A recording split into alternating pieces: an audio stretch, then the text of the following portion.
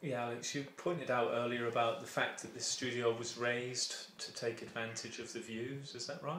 Yeah, I mean, there's two things we did with this particular studio. Janet phoned us up, she said she's got these fantastic views.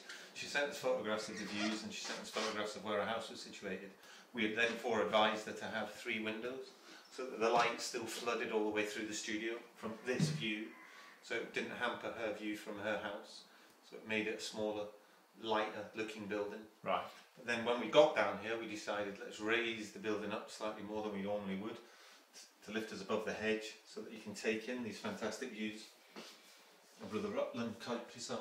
Yeah, she goes riding over there, doesn't she? She does, she's got a horse. Excellent.